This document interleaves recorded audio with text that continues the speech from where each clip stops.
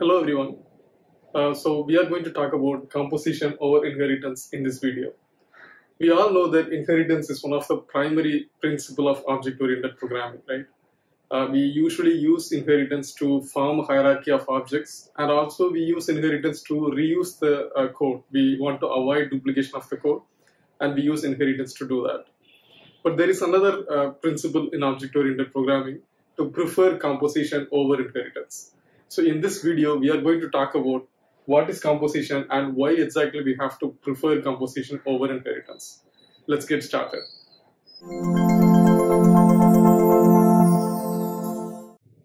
To start with, let's see how we can implement inheritance and composition from the code perspective. So let's assume we have a class called A, and this particular class contains the functionality called foo. It has a function called foo. Now we create another class called B, and that class contains another function called bar. Now consider this class B now also needs the functionality of the function foo, which is already implemented in the class A. Consider this is the scenario. Now you can go ahead and rewrite the logic of function foo in the class B, but that would be like duplicating the code, right? And we want to avoid that. So instead of duplicating the code, we can actually extend the class B from class A. So by doing that, you automatically get the foo function, which is already implemented in the class A in the class B. So whenever a client which try to create an object for the class B, they can actually invoke both foo function and the bar function. So this is how we actually achieve the code reusability using the inheritance. Now let's take the same example and try to do composition for this scenario. Again, assume there is a class called A which has the function foo, and there is another class called B which has a function bar. Now this class B wants to implement another functionality called foo, but that function is already implemented in A. It's the same scenario. We are going to try this with composition now. Now, how do we reuse the code? How do we reuse the functionality which is already defined in the class A? Now, without extending the class B from class A, what we are going to do is we are going to just create another variable in the class B of type class A. And you define another function called foo inside the class B, and then you call the foo function of class A inside the class B, inside that particular function. So by doing that, now the class B exposes two functions, foo and bar, and especially in the foo function, you are not actually duplicating the code, but instead you are just invoking the function which is already defined in the class A. So again, we achieved the code reusability, but we didn't extend the class B from the class A. So this is called composition. Now let's try to take a simple example and see in what are all the scenarios we have to go for composition and what scenarios we need to go for inheritance. To understand this easily and in a better way, we are going to do some kind of an object modeling in animals and birds. So let's consider we have an object called duck. So we have an object called duck, and we are going to define some functionalities for this object. Let's say this particular object can swim. So there is a function that is needed in this class called swim, and we also need a function called fly because duck can fly as well. And imagine there is another function needed which is eat. Obviously duck can eat as well, right? So now imagine you have an application where you need to implement this object, and also you have to implement these functionalities for that object.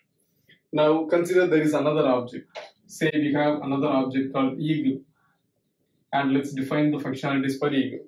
Let's say eagle cannot swim, obviously, but it can fly, and eagle can eat.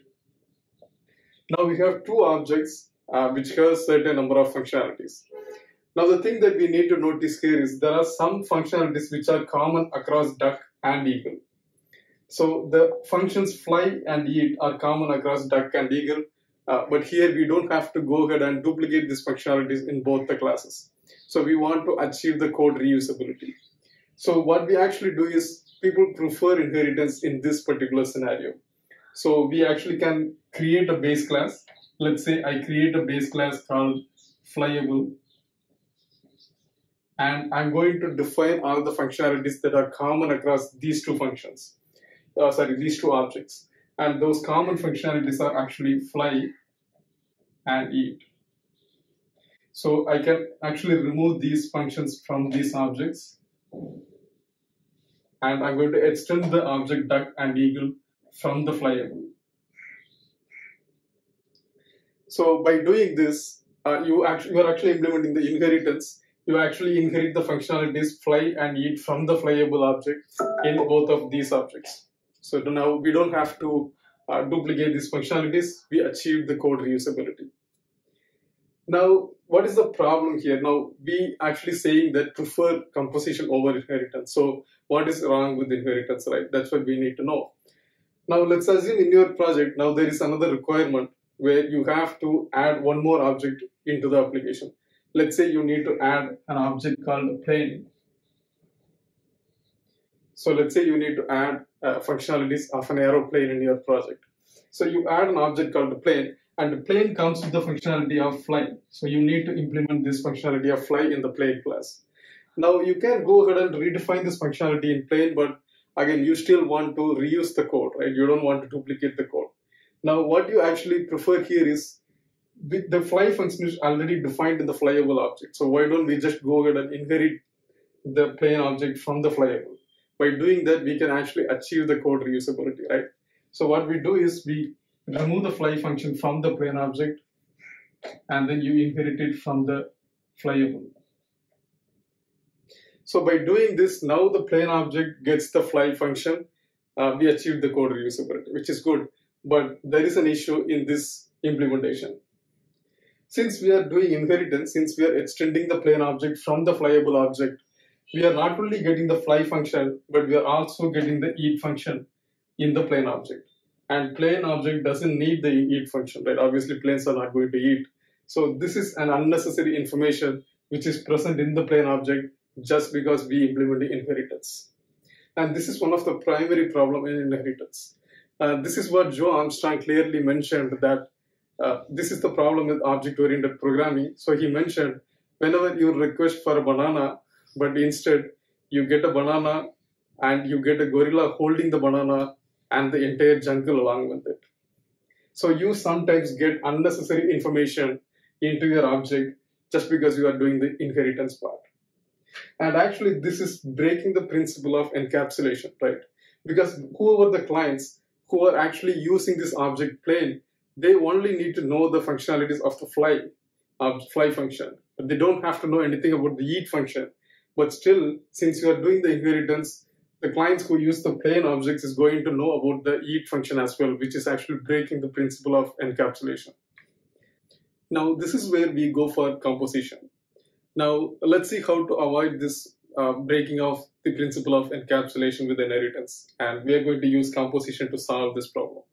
Now, in case of composition, so we are not going to extend the class from the flyable. Instead, let's say you create the class plane, but instead of extending the plane object from the flyable object, what you are going to do is you just define a variable of type flyable in the plane class. And then you're actually going to define the fly function in the plane object. And this fly function, you are actually going to call the fly function of the flyable object itself. So if you look at this class, right, so you are not actually inheriting the plane object from flyable, but instead you are still achieving the code reusability. So you declare the variable of type flyable, and then you expose the fly function, and then inside the function, you are actually reusing the function which is already implemented in the flyable object. So we achieved code reusability. Also, we didn't break the principle of encapsulation, because the clients who actually use this object plane, they only have idea about the fly function and they don't have any idea about the eat function. Even though you are using a flyable object which actually contains the eat function, which is not exposed outside. You have the full control on which function you want to expose outside, which is not the case in the inheritance.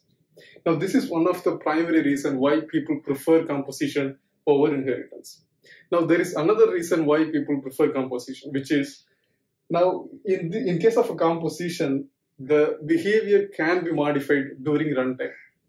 The reason is this variable flyable phi, right? So F, right? So this variable can be injected into the objects through constructor, which is what we actually refer to as dependency injection. Since we were able to inject the dependencies through the constructor in the object, the behavior can be modified in the runtime. But in case of inheritance, the hierarchy of the objects is defined during the compile time itself.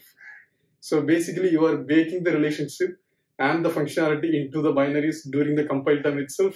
So it cannot be modified during runtime. So these are the two reasons that you have to keep in mind when you choose composition over inheritance. And there is another suggestion that people give, how to identify whether to choose composition or inheritance in certain situations. And that suggestion is, so you need to identify the relationship between the objects. Say, for example, if the relationship between the objects is a relationship, if it has a relationship, then you go for inheritance. But if it has a relationship, then you go for composition. So this is one of the suggestions given by people to choose whether you want to go with composition or inheritance. Say, for example, a cat is an animal, a duck is a bird. So you actually go for inheritance in these cases, like you inherit the object cat from the class animal. But in this case, for example, an office has chairs, a computer has memory. So the relationship between the object has a relationship. So in this case, you actually go for composition. But yeah, this is one of the suggestions. It's a very good suggestion to choose between composition and inheritance, but it comes with a little bit trick. Because consider our example. Consider our example in this case. You can actually say an eagle is a flyable object. A plane is a flyable object. So obviously, yeah, it has a relationship. So we can go for inheritance, right? But you can also say eagle has a flyable characteristic, plane has a flyable characteristic. And actually, it sounds a lot more better when you use has a relationship in this particular scenario, right? So you can also go for composition. Now, this is where the confusion comes in, whether to choose composition or inheritance. So in this case, I would strongly recommend to go with composition over inheritance, because just keep in mind, whenever you are implementing the inheritance, just hold on for a minute and think whether that particular scenario can be solved using composition. If it is possible to solve that using composition, then go for composition. Don't go for inheritance. But if it is not possible to solve that using composition, then stick to inheritance. So this is what I would recommend. So this is why we call this as prefer composition over inheritance. So in this video, we talked a lot about what is composition and why we have to prefer composition over inheritance. So I'm sure this video is really helping you. Thanks a lot for watching this video. Thank you. Audio Jungle.